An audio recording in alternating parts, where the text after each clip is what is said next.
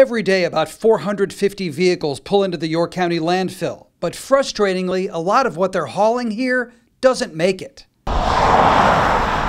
If you've driven Highway 161 or Highway 5 between York and Rock Hill, you know how bad the trash is.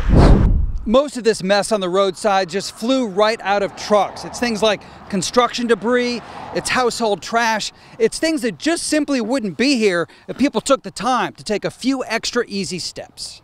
Secure the load you bring to the landfill. Sounds simple, but a lot of people don't do it. Tim Walling is over solid waste disposal for York County. I would say maybe the average 25% are coming in unsecured a day. That's more than 100 vehicles a day showing up this way or this way. Alrighty, I'm good to go. Every truck or car pulls up to the scales and their load is checked. If it's not properly secured, you'll pay a $25 fee or $50 if you're a commercial driver. Walling says some people get irate about paying a fee. They've even had to call sheriff's deputies out here. A little preparation could avoid all that. Some things need to be secured with straps. Tarp's not going to hold in large bulky items. You're going to need to put straps on those. You got a lot of loose material in there. You're going to need to cover it up with a tarp and then probably strap around that. It's not just a litter nightmare if you don't, but flying debris could hit the car behind you and cause an accident.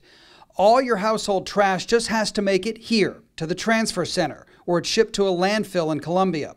Construction debris stays in York County and ends up here. It's York County's job to make sure it's handled properly once it gets here. It's your job to get it here.